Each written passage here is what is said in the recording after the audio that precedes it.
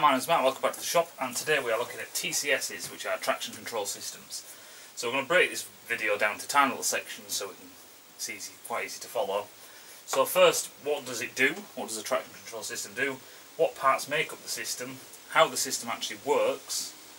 What the ECU reads? And what happens when the traction control system is actually working? So, what does it do? A traction control system regains traction when you lose it. So when you accelerate and you give it a load of gas and the wheel starts to spin because traction is lost, the traction control can sense this, that's the first part, and then when it senses this going on, the ECU can then manipulate the engine to lower the torque that's been sent to the rear wheel to give the tyre a chance to then regain grip, and then everything's hunky-dory. In the MotoGP they have, or used to have until very recently, they have launch control, which is you push a button, it's all these settings. That's when the traction control is really doing its most, because you're trying to get away as physically fast as you can, and obviously if you give it too much, you're going to wheel spin like crazy. So on launch control for the MotoGP, you push a button, you give it all the throttle, and the bike mediates that throttle that's applied, mediates the torque that's applied to the rear wheel, so you have the best acceleration curve with minimal to no wheel slip. So the components that are involved are the wheel speed sensor, which is a ferrous disc, so it has to be a magnetic material. It can be nickel, cobalt or iron. Sometimes they do try and mix alloys in to try and make the whole thing lighter. The next thing you have is a Hall effect sensor. So this is the actual sensor that picks up the wheel speed. On top of this, you usually need a throttle positioning sensor, so the ECU knows where the throttle is, and obviously you need an ECU, so this is an electronic system, hence why it's a more modern day thing. So the way it works is that this wheel sensor disc has loads of grooves or windows cut into a set diameter, basically like a circumference, all the way around. Some systems have one of these windows missing, and I'll get to that in a minute. And then you have a Hall effect sensor. So a Hall effect sensor affects a magnet basically inside, and as these ferrous spars, so you're looking at these bits, not the holes, not the windows, these bits, as one of these pass the Hall effect sensor, a pulse is sent down. So imagine these are all your windows, like so. What the sensor is going to send as a signal is something like this. It's going to bump there, you get a pulse, pulse, pulse.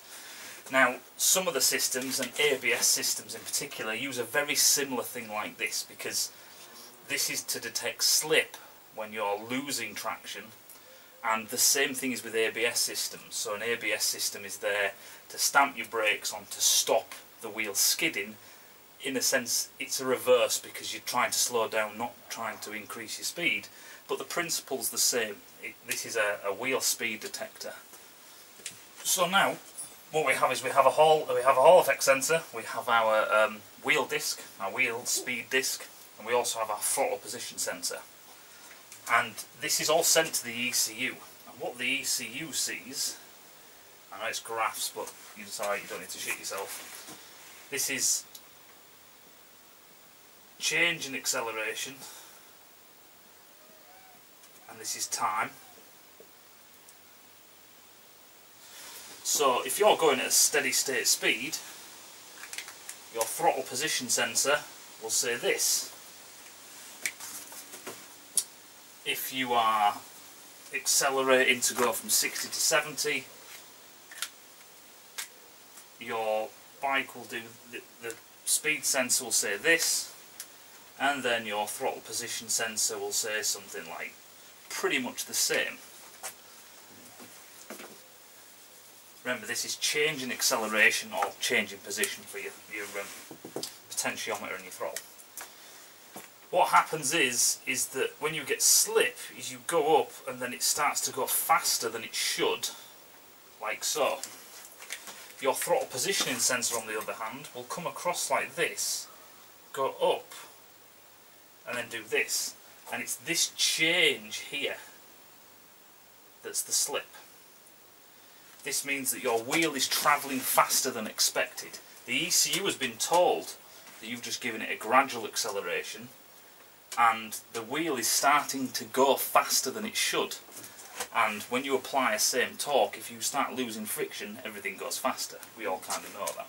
So this is how the ECU knows what should happen with the throttle position sensor, and what is actually happening at the wheel.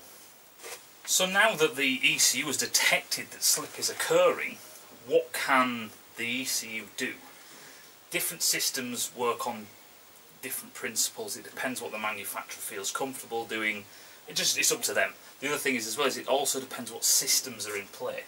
So the one thing that the ECU can do is the ECU can tell the spark plugs to just misfire 2 or 3 strokes. You've got to remember, if you're doing 6,000, 7,000 RPM because you're accelerating, it can tell the spark plug to miss a couple of beats.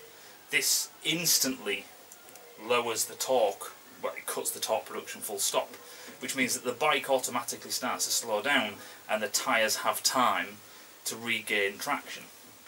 The other thing that it can do is it can do the same kind of trick, but with injectors. It can say, just stop squirting fuel. And the MotoGP system kind of works in this kind of way because they're full-on fuel economy, because they need to make their 14 litres last the whole race. But again, there is deviations between some race teams. The other thing that it can do is if an ABS, I should write that on there,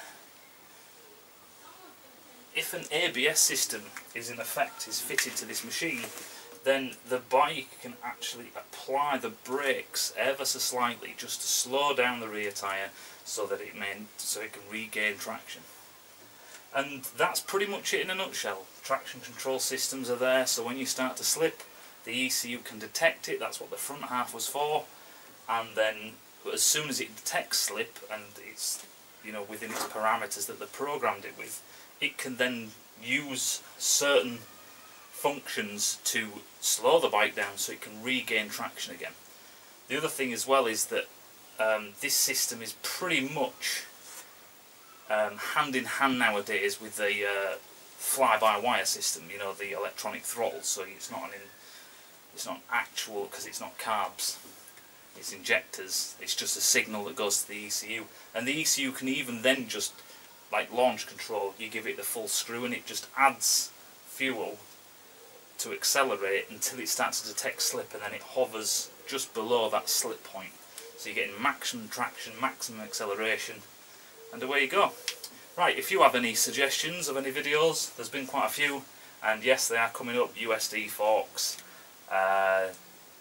Desmodronic valves that Ducati run, or Desmodensinis. Yeah, please leave in the comment what have yous. Anything you don't understand, it could be really simple, like upside down forks and stuff like that. Right, I'll see you in a bit.